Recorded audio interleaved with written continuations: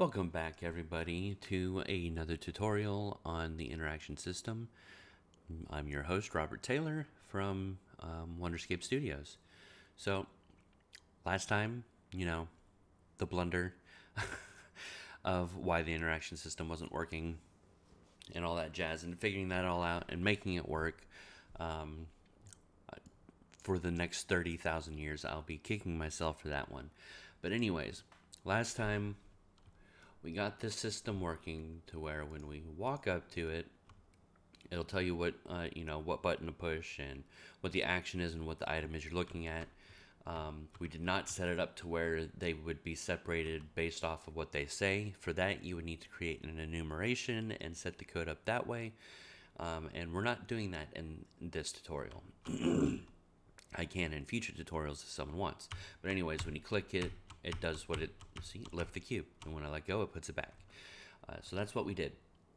So now we're going to add another feature.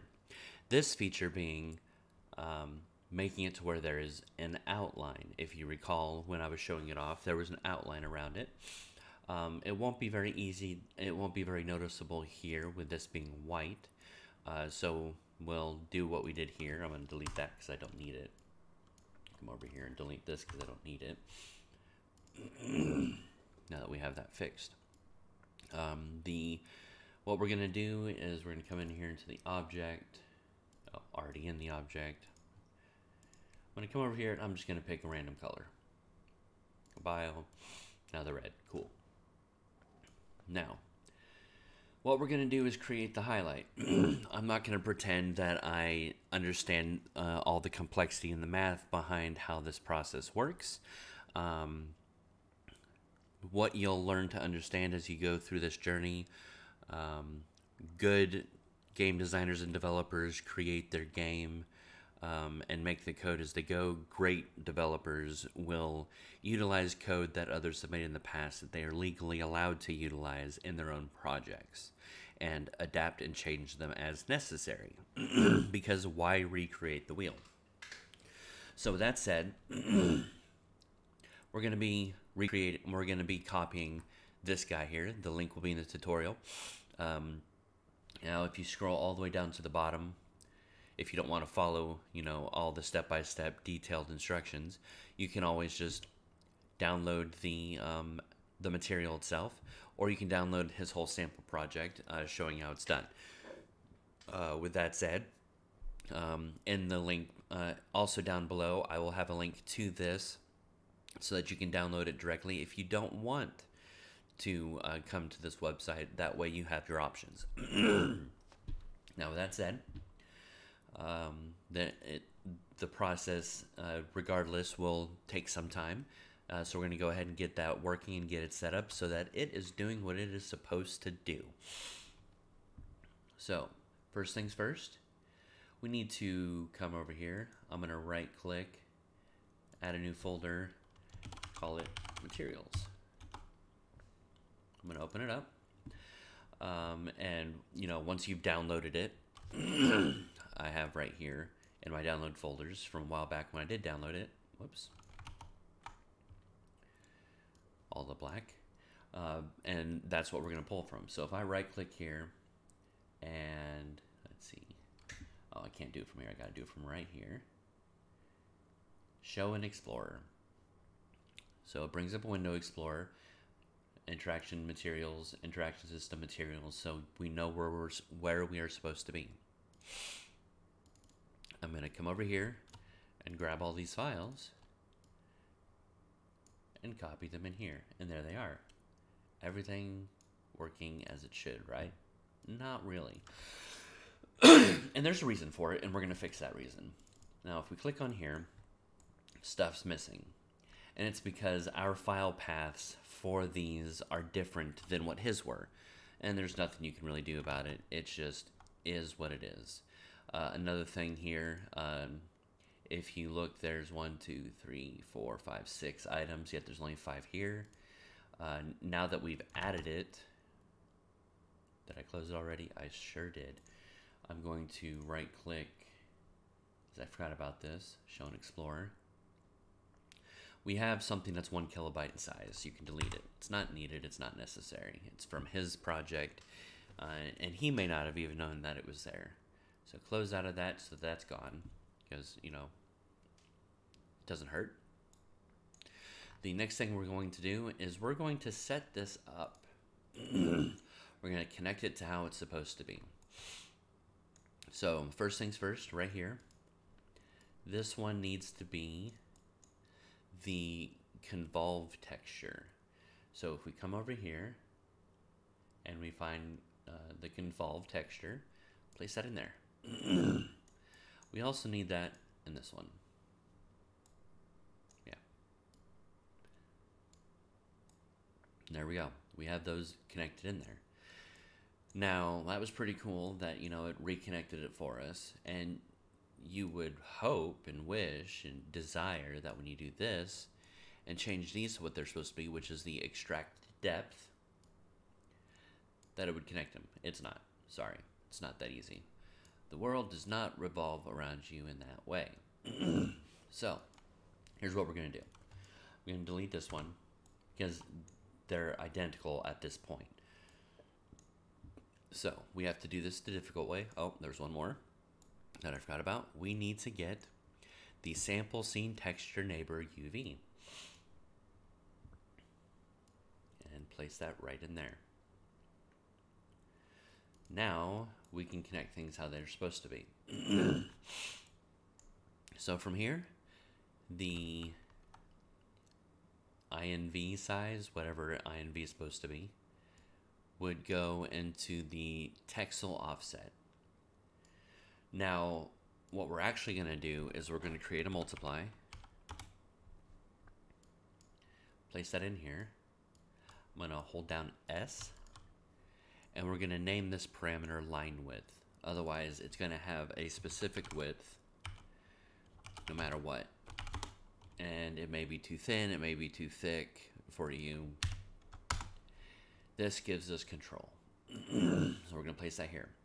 So the way this works, it's ingenious, but it's messy. Would have been easier if he had, you know, ordered these properly, but he didn't. And I'm not going to take the time to do it, and neither should you. So how this works, middle center. So that means middle center. Middle left is right here, middle left. Bottom left, obviously bottom left. Top center, right there. Top left goes right there. And you see what's going on here. Now bottom center. So I'm going to keep my mouth shut and just get the rest of these done real quick. And then we will go on to the next step.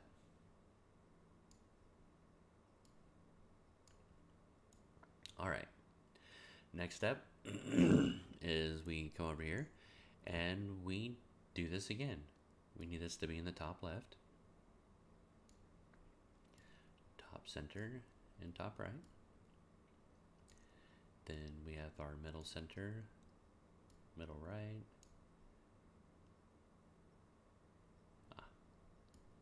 bottom left, middle left, and then all of our bottoms.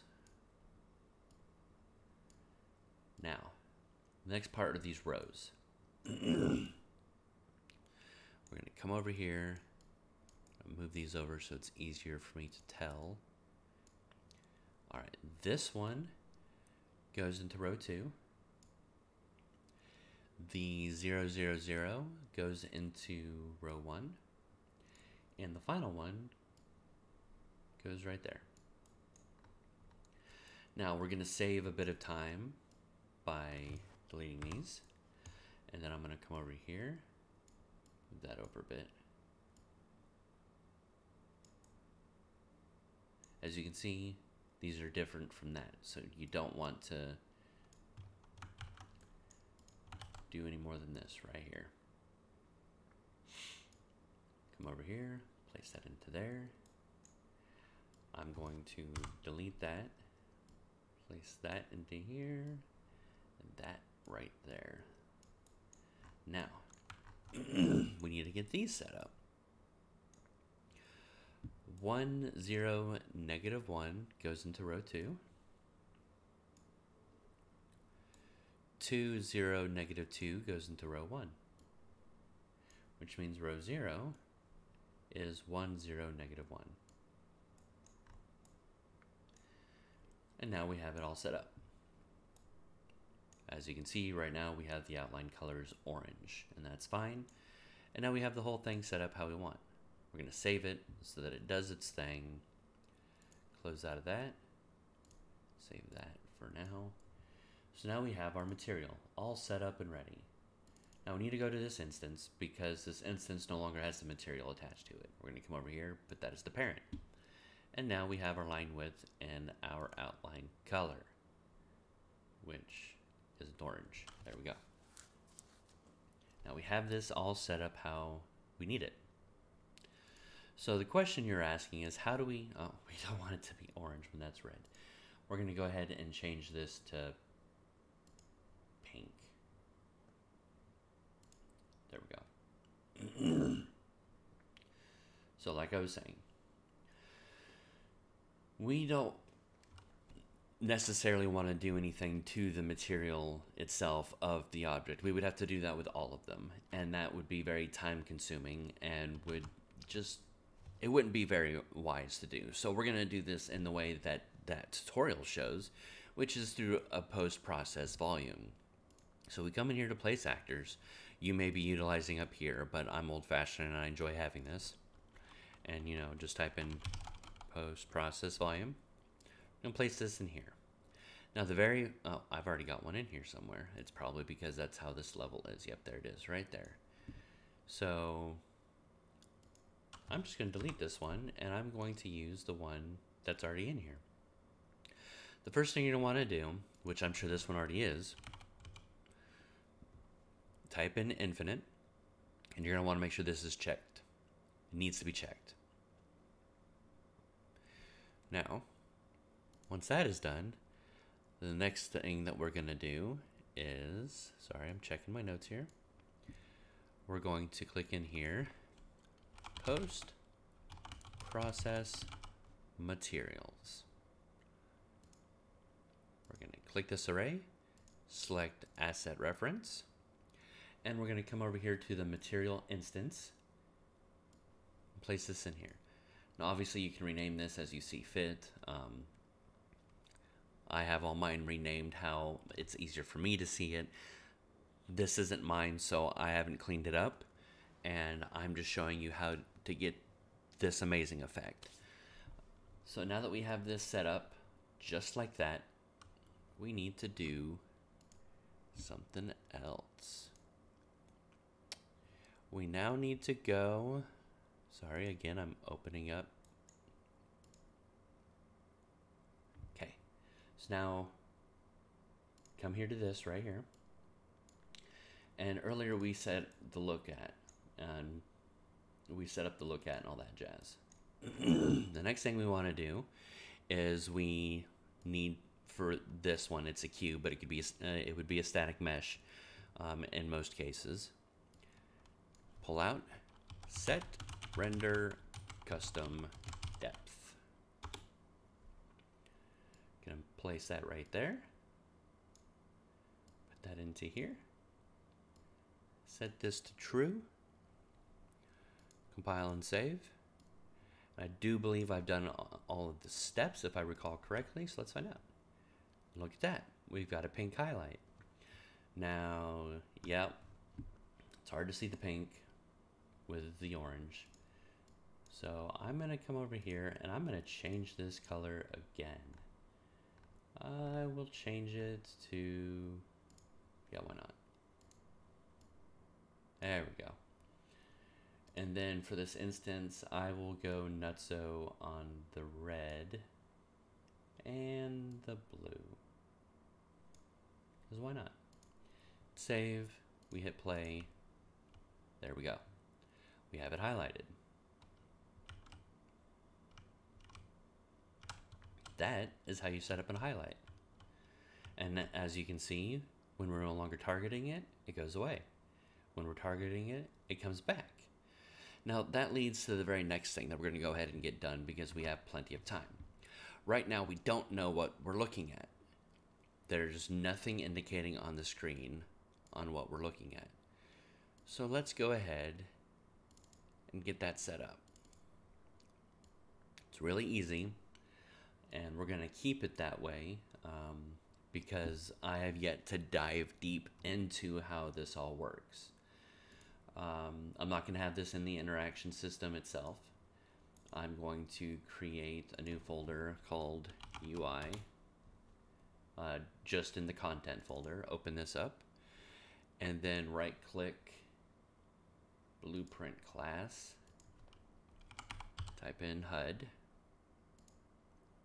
select, and I'm going to name this HUD, and then tutorial, because that's what I want to name it.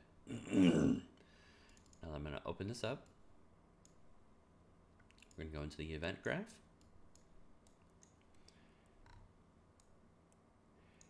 And we will right click and do receive draw HUD. Don't need these. I'm going to close it. If we need them in the future, we'll get them in the future. And then we're going to come out here, draw rect. Gonna make this white. You can make it whatever color you want. And the target, we don't have to do this, but for my sanity, I do it anyways. Put it as self. Now then, out of size X, we're gonna get a divide.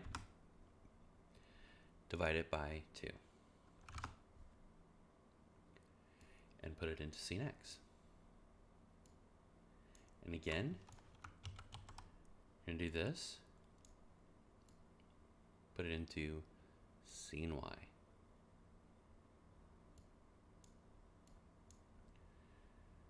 Now, I'm not sure why they're 5 and 5. I can't remember why I did it, but that's what we're just gonna do.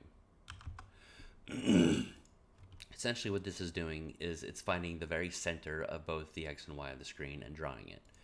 Compile and save. Now we need to come over here into project settings and go into maps and modes, and in selected game mode, put that down, and HUD class, we want to make it our new HUD. Now when we hit play, oh, that's why I did 5 and 5. The 5 and 5 that's right here is the size. So it's gonna be 5 pixels by 5 pixels in size. I chose 5 pixels by 5 pixels because I have a 4K monitor, so I need more pixels. So 2 might work better for you if you're using 1080p. And as you can see, I got a little white dot right here. So now I know exactly where I'm looking and where I'm targeting to. Isn't that nice and nifty? So with that, we're going to end this tutorial. On the next one, we're going to work on the zooming in and transferring of third person to first person. And once that is done, the whole system is ready to be utilized by the player. Thank you so much for watching. If you have any questions, comments, or suggestions, please put them in the comments down below or join my Discord and place them there. Please make sure that you have liked and subscribed if you have not already, and I look forward to seeing you in the future. Bye.